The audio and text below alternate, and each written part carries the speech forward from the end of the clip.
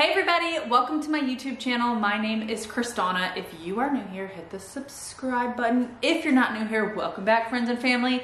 I got another cute little family member to introduce you guys to today. This is Stanley, and he is the other little puppy that we got. They are five, is that funny? They are 5 months old. They'll be 6 months old on the 17th. And so Stanley is definitely my children's dog. I mean, he's my dog. Stanley is sweet. He is also a puggle. He doesn't have the typical mask on him, and he's much smaller than Rupert. So they've kept me really busy the last however many months that I've had them, because again, like I said, we lost Cannon, but they're filling our hearts up. So today I'm going to be doing this Hutch back here, and I brought this Hutch back from Germany. Hi, Rupert. And here's Roop. He wants to say hi. Here's Rupert. Say hi. And so I brought this back from Germany, and it has glass on each side, and it had glass shelves. And so I'm going to replace the glass on the sides because one side broke during the move, and I'm going to replace it with wood. So I'm going to show you guys that in the video. And then also I'm going to probably put wooden shelves just because I don't trust the fact that we've got these puppies who fight each other. Stop it, stop it. And I have 2 small kids, and so I am going to keep this piece, but I am going to be making it colorful, and it's going to go upstairs in my house. I'm going to do this piece for myself, and if you guys want to see that, just stay here. Come here, boys. Come here. Come here. Come here. Oh, they're so cute. They're so cute. Puppies are so cute. And naughty. And naughty. All right, stay here.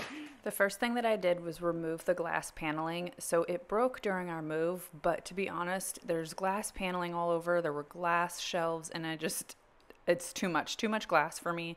And I don't trust that my kids or my puppies aren't gonna do something. So I removed all of that. And what I did is I went to Lowe's and I got a plywood, a very thin plywood. It's about 1/4 of an inch, and I cut that to size. And this one is a maple, so I wanted to get a good plywood that was going to be hard, that was going to be smooth for the side of it. So I cut these to size with my circular saw, and then I fit them in place. So there is a little groove on the sides where this wood will go down. So if you see me with my mallet, what I'm doing is I am just gently tapping that with another piece of wood into that groove until it all fits. I did end up taking my staple gun, my pneumatic staple gun, and I stapled those from the inside. But when you are trying to push any kind of wood into a divot, you want to make sure that you are using another piece of wood to pound it down, because you don't want to damage the wood. So this was a really easy fix. If you don't like wood paneling or something breaks, you can always do this. Again, it also allows me to create a little bit more color on the piece because there was so much glass.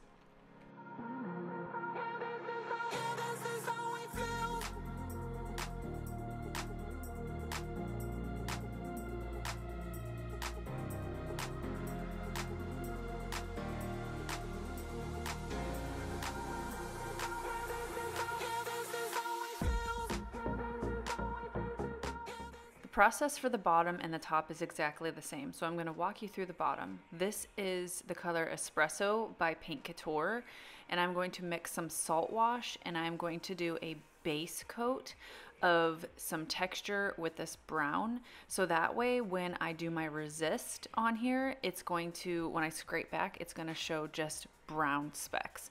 So I added this on the entire piece and allowed it to fully dry.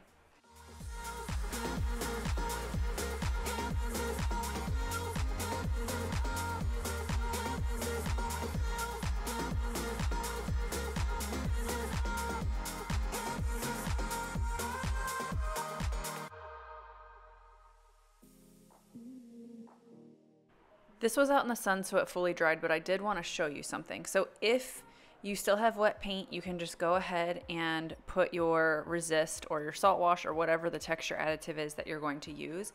But I wanted to show you that you can spritz it with some water and then put your texture additive on. And then what I do is I go through and I spray it again with water, and I allow it to completely dry for hours, if not overnight, before I go in with another paint color.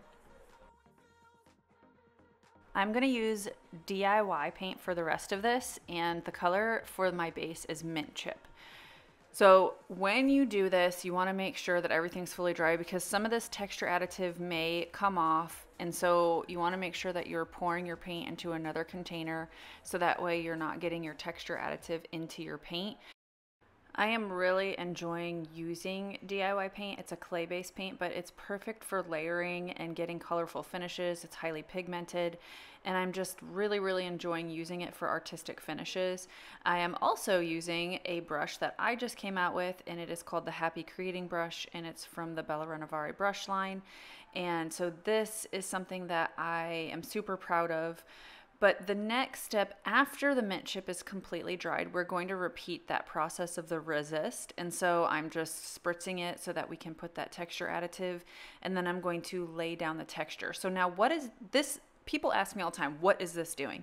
So later on when we scrape it back, the texture that we put on top of the brown, the espresso, is going to pull back, and we're going to be able to see that. And then this texture that we put on mint chip is going to be able to show through. And so we're going to see that mint chip and that espresso come through.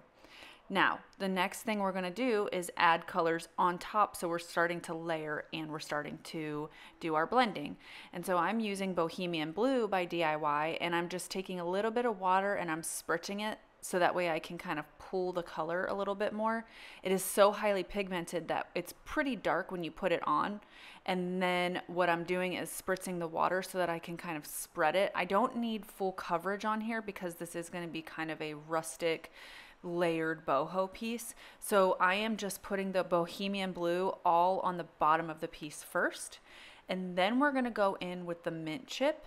And I am just going to go over top of it because we're going to blend that Bohemian Blue into the mint chip for now. And so I'm just adding wet paint to that transition line. So that way when we go in and start blending, we're going to be able to pull it up and it's going to turn into a light blue. And we're going to be able to just blend it. So I'm just lightly going over it with the mint chip. Once I have added the mint chip, I'm going to spray the piece, and I am going to take my other brush, which is called the Crys'Dawna brush. And this is something I love using for blending. And I'm just doing circles. I'm going to do diagonal, horizontal, and this is going to blend these colors together beautifully. And what I'm wanting to do is take that Bohemian Blue and pull it up into the mint chip so that we've got the dark blues, the mint chips, the light blues. And then we're going to go over with another color. But right now what we're doing is just kind of smoothing everything out and blending it.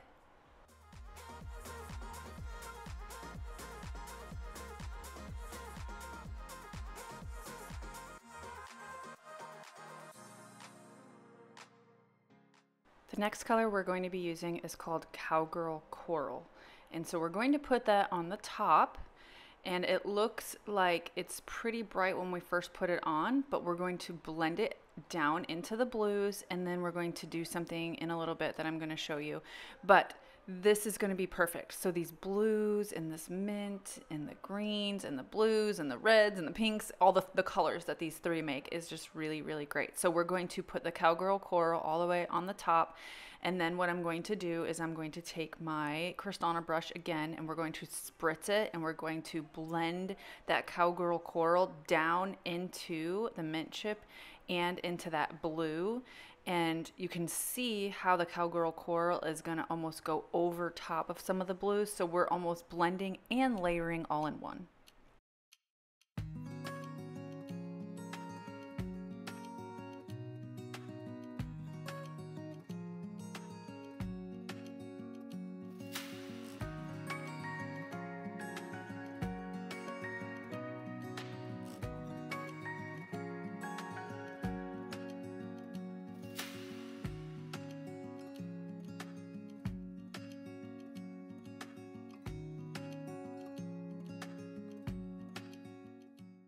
I want to expose some of the colors underneath, and so what I'm going to do is I'm going to take my water bottle, this is just water, and I'm going to spray pretty close to the piece so that I can create a drip.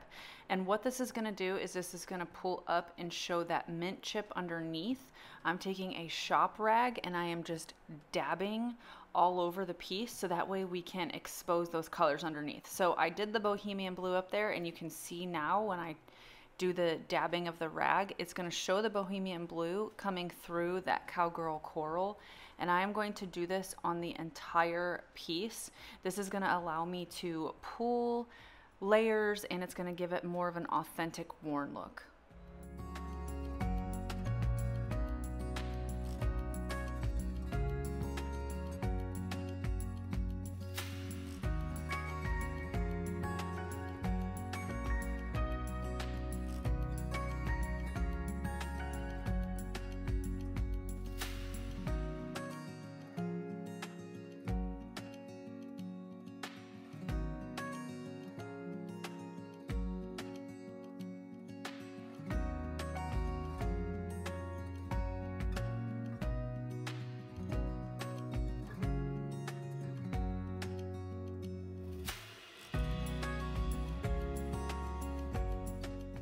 If you haven't been wondering, but maybe you have, I will address it. When do we scrape off all of the texture additive that we put on? And is this messing it up because we're spraying water and putting over it? We're going to do that once this fully dries, and no, it doesn't mess it up. It just adds even more character. So the next step is to wait for it to fully dry, and then we go in, I use my carbide scraper, and I am going to scrape all those areas with the resist, and it's going to add just another layer of dimension and character. And I do push down a little bit harder in some places so that I can expose the wood. But after this, what I do is I just take a brush or a dry rag, dust it all off, and then I go in and I seal it.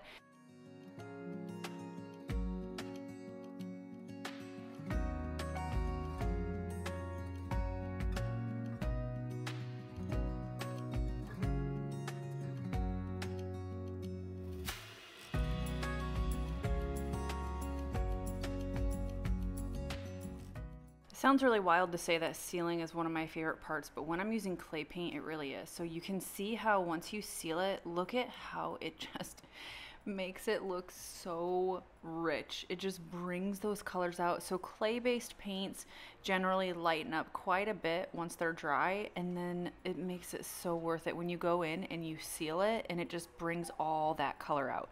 So again, what I said before is the technique that I used on the bottom here is exactly what I did on the top. I did the same exact thing on the top, and I didn't want to show you guys again because we're repeating the process.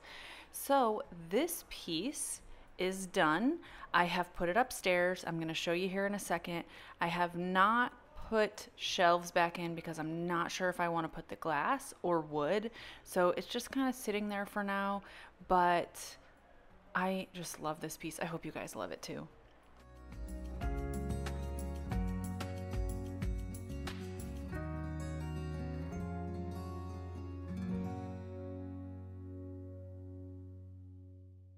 Hey darling, can I tell you what's been on my mind?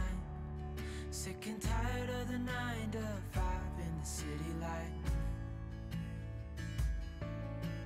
Hey darling,